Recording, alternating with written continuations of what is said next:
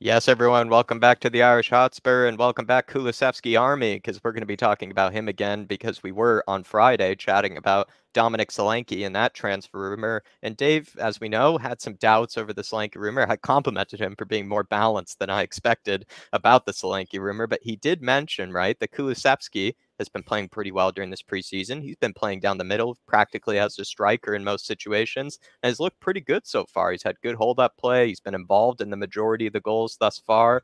And I think Dave has even touted him as being a long-term solution for the striker role at Tottenham Hotspur. So might as well pass it off to him here. If you can for us, smash the like button. Do get in the comments below as well what your thoughts are on Kulusevski thus far this preseason. Do you think he is good enough to play down the middle as a Spurs striker? But Dave, Kulusevski, I mean, what do you think? How has he performed for you in the preseason, and can he actually realistically be a viable long-term solution for Tottenham? Look, first of all, I think he's been amazing this preseason. I would say, bar any of the youngsters who have grabbed all the headlines, I think he's been our most consistent player in terms of preseason. And can he be a viable long-term option? Well, look, I'm going to lay out my plan on why I think he could, and then I want you guys to give me your feedback.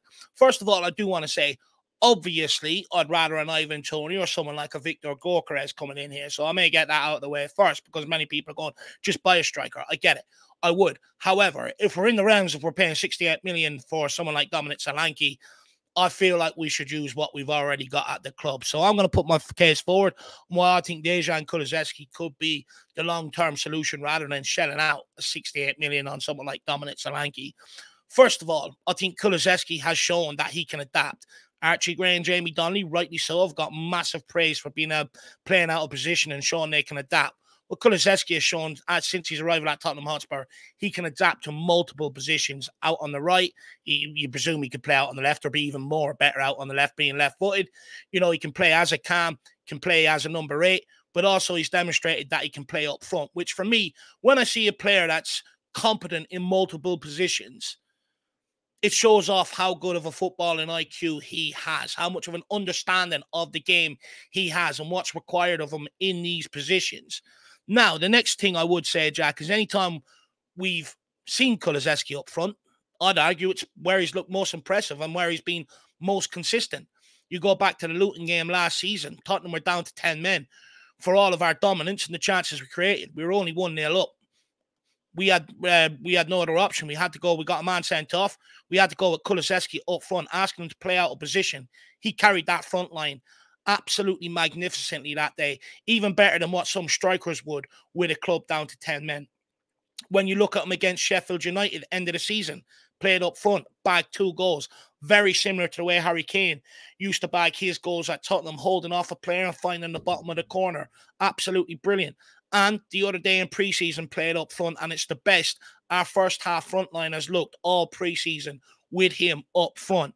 So I'd argue that's where he's been most impressive in a Tottenham shirt.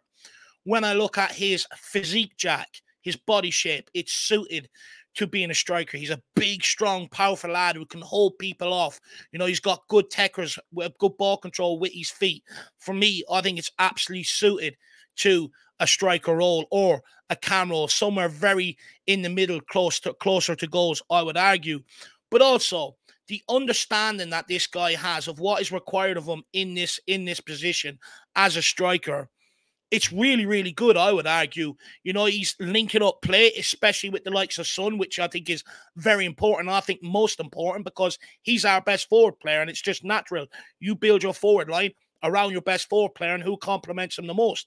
From what I've seen so far this preseason, that's been Kulusevski when he's played as a striker, which puts Son, most importantly, back out on the left-hand side, which I've always argued is his best position and where he's most effective. And we've seen that again this preseason. And I do think Kulusevski makes decent runs, although I would argue that is one area where I think he could improve, is maybe make more intelligent runs, but that will come the longer he plays in that striker role, Jack. But also, I think, personally, and you'll probably agree with this, Jack, because I know one of your big frustrations last season with Dejan Kulusevski was when he was bearing down on goal and had a lot of time to think about it, he was often wasteful. Whereas I'd argue when he's up front and he's less time to think about, I actually think he's a lot more clinical. And then lastly, out, or no, sorry, not lastly, 2 more points. Out of possession, he works his nuts off, which we know is very important in Ange Postecoglou's system. He'll run all day long without giving up, which I think is a huge benefit. And something top modern day strikers feel like they don't have to do, or they can get away with, that they don't have to do that work. And then lastly, Kulusevski's 22, 23. That's about the age where Harry Kane first broke into the Tottenham team. Nobody gave Harry Kane a hope in hell finishing Tottenham's record goal scorer, stuff like that.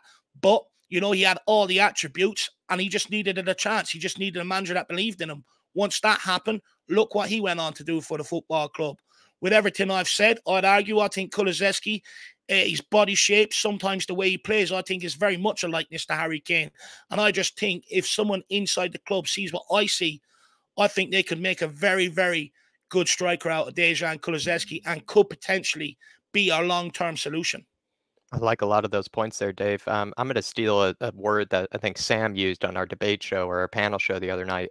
Kulusevski is a bit of a battering ram, I think, of a player where he really doesn't shy away from the physicality of the game. He's happy to carry it through congested areas, take hits, take bumps, and still end up, emerging with the ball. And that's a key attribute if you are going to be a striker, I think, in this system, right? It's definitely hold up play related with Ange Ball, but it's also, I think, as a striker, you do need to have that ability to handle, possession in congested areas where you're just surrounded by defenders. And Kulusevski does really well, actually, in those situations. In fact, I'd say he actually does better with the physicality in sort of the central areas than he actually does in the wide areas. One of my big frustrations with Kulusevski in the past has even been sometimes he struggles to go down when he has been fouled, when he has been pushed, when he has been, definitely pushed around. And because he really enjoys, I think, kind of the physical play. And if you're going to be that sort of guy, you might actually be better suited then as a striker, because the striker, you're not going to get that sort of call usually from the referee. You are going to get pushed around. You are going to have those sort of physical battles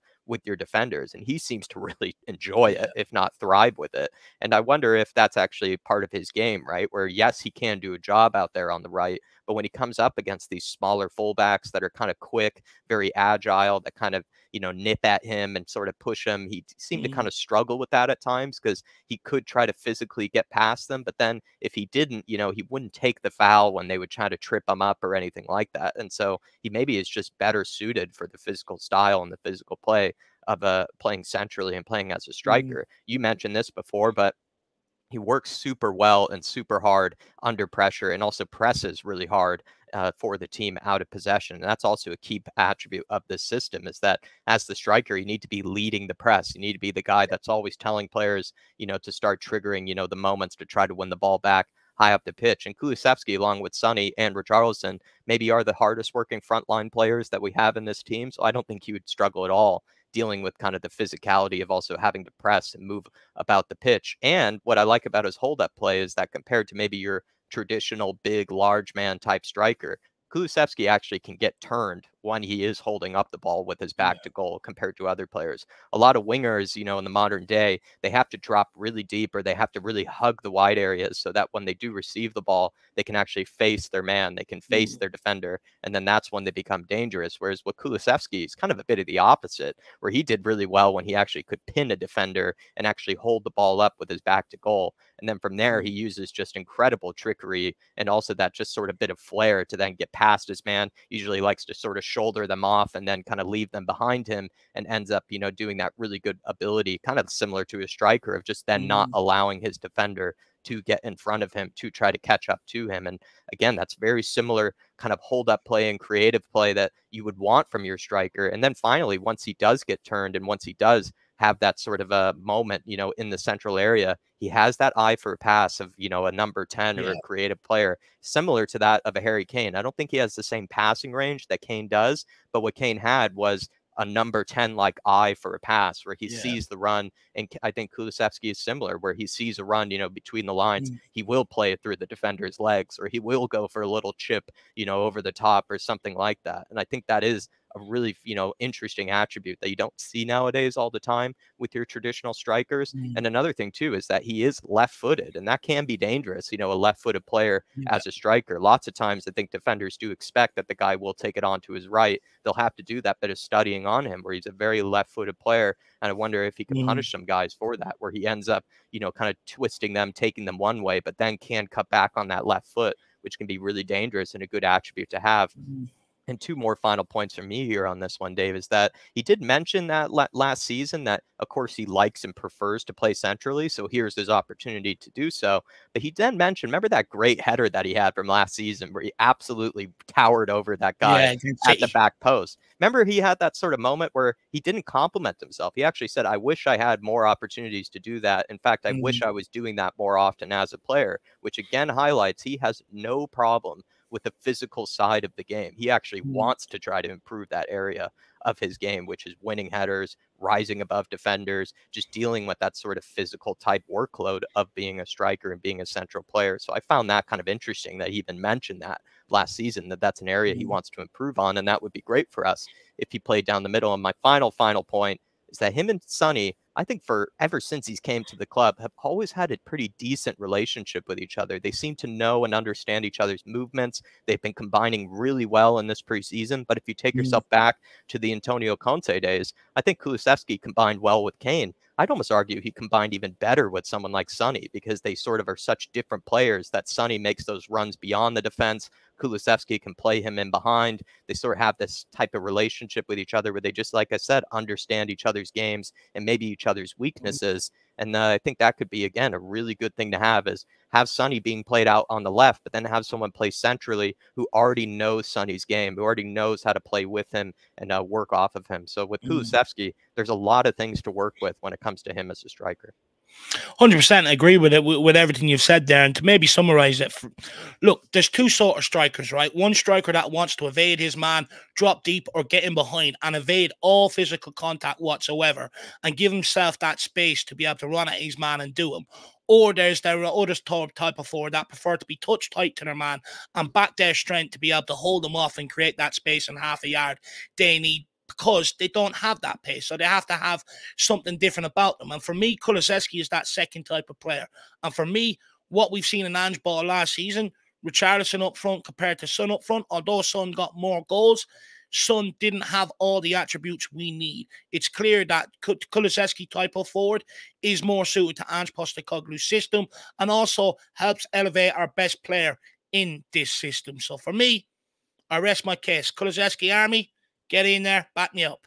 Kulusevski Nation, please help out our man Dave. He's been your defender. He's been your interpreter. He's been your translator for the Kulusevski ball, and he could be the perfect fit for this system. Related to the Solanke, video that we put out earlier, maybe Kulusevski's an even better choice. But we'll leave you there, everybody. Come on, you Spurs. In the big Ange we trust. We never stop. See you, everyone. Everywhere we go.